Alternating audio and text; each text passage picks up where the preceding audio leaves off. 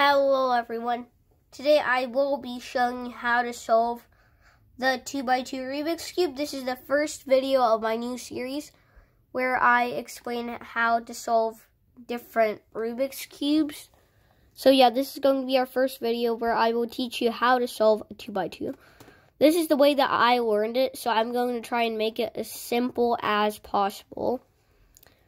So, let's start. So the 2x2, first of all, has 3 different steps, and they're very easy. All of them are very easy. So let me scramble this real quick. Okay. So now that we have officially scrambled it, what we're going to want to do is the first thing is find a white piece. Determine what's going to be our top. So this one I see has a white piece, and this has white, orange, and blue, as we can see. So now we need to find another piece that is either white or blue with it, or white and orange. So let's look around the cube. No, this is, okay. So we see that this one is white, orange, and green. So we need to put this one right up top here. So what we're going to do is we're going to make this spot go right below where it needs to go. So this is here. Now we're going to hold it like this and do front, then move it here, and now just move it back like this, front counterclockwise. So now, as you can see, we have this beautiful arc, or no, not arc yet, but now we're going to find another one which has white. So we need to either find which one has white or blue, or white and green. So you can see here I found this one has white, red, and green. So we're going to make it go down to the bottom layer, and then we see that this one needs to go up here, right? So we are going to do this one. This is a rare case. Well, it's not actually rare, but this is a case where white is on the bottom, and what you're going to do when it's like that is you're going to flip it down and then spin this 2 times, and now we ruined this, right? So now we're going to move it back up. But now when we move this to go back here, now the difference is that previously white was here, but now it is here. So now that we're holding it like this, we are going to do the move front, and now move this here, the bottom layer, and now up again. So now we have the what I call the arc. It looks like this. And now this is the case where we have only one piece left. I don't know why, but most beginners find this the hardest piece, but I don't think it is. So we find this piece, it is here, and so we move it to where it needs to go. And we see, does it correspond? Here's blue, here's red, and then this one is blue and red. So yes, and now we're going to do front counterclockwise. And now this just goes together like this. So now we have the first layer done. Now, you may be wondering,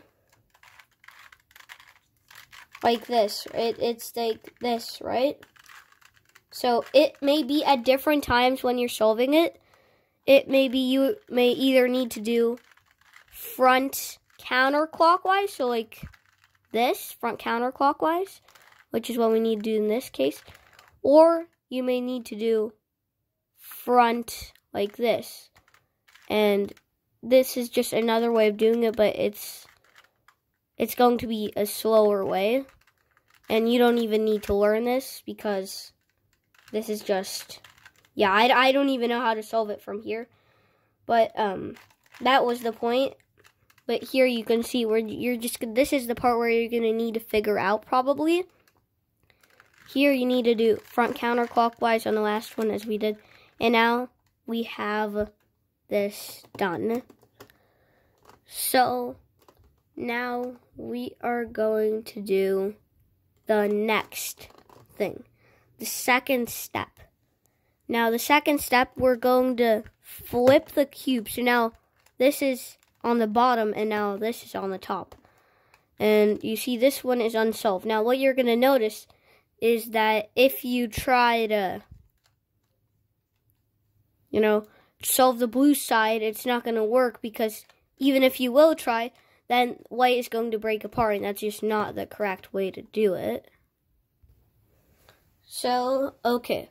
What we are going to do, though, is, so you can freely move this layer around and this one without breaking anything. But now we're going to turn this. We need to basically make one of these edges apply. Now, what I mean by apply is, let me show you an example. You see this one? This one has orange and green, and this one has orange and green too, so this one applies. Now, they don't have to be oriented correctly, meaning that yellow can be here and green can be here, but it will still count because they will be still orange and green, and this will still have orange and green. No matter where orange and green are, it will still have orange and green. So we need to, this one no, because this one has green and red. This one has blue and orange. Now this one, no, this one also doesn't. And this one also doesn't. So you need to turn it to see when only either all of them, that means you skip this step, or only one of them are correct. So you see here, you have this one correct. This is the only one correct. And if you have the variant where, let's say none of them are correct.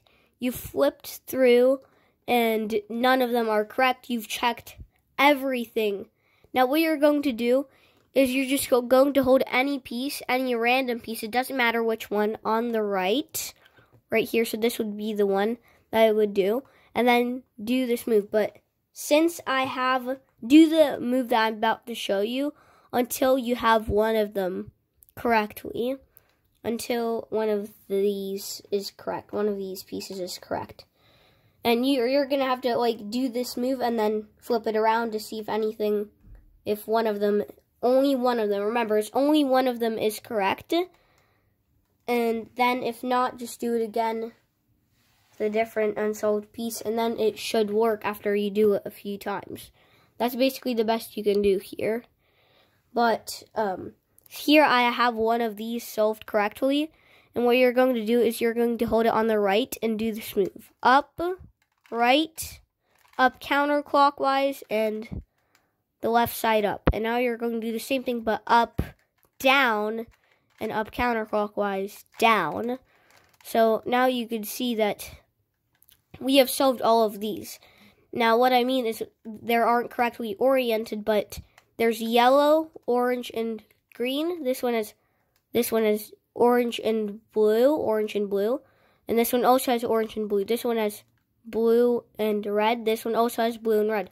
This one has green and red, and this one also has green and red. So all of these are correct now. Now it's probably going to happen to you where what happens is you're just going to, if only one of them still remains the same and these aren't correct, then you're just going to hold it as the same way and do the same algorithm, the completely same algorithm that I showed you earlier. I will have it up on the screen like all my other algorithms that I'll do in this video. But yes, here's the algorithm up on the screen again.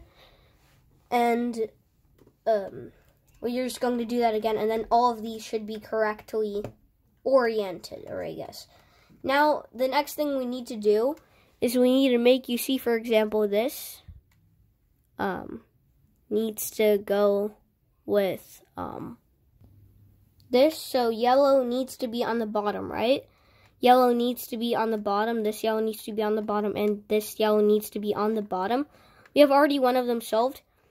But what you're going to do is now turn to one of the sides. For example, I'm going to turn to the blue side like this. And now to put this one into here, you're going to do the same algorithm that we did for when in the first step. If you remember, this was on the bottom and we needed to put it here. And that algorithm is right, up, right, down, and up counterclockwise. And then you're going to do that until this one, you see this one is correctly solved. Now, you're going to see this is going to break apart the white, but that is okay. Now, instead of rotating your cube, that isn't going to work. You're just going to move the next one up here and do this, the same move again. And now, you're going to move this one here, the last one. This one is green, red. Yes, this one is correct. Now look what's going to happen. 1, 2, 3, 4. 1, 2, 3, 4. So, and we have, congratulations, we have officially solved the 2x2, or you learned how to solve the 2x2. So this is how you solve a 2x2.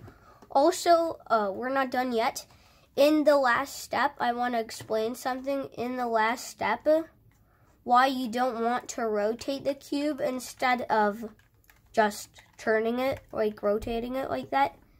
You don't want to do that because then it will mess up what you're doing here, because right, this eventually became normal after you did it a few times, and rotating it would mess up the thing that it was doing here, solving it back after we messed it up.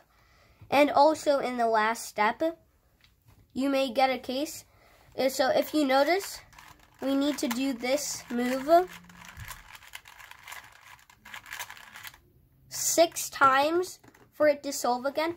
And what may happen is if this yellow would be here on this side at the front, then this would take you 4 moves to do it, 4 times to do this algorithm.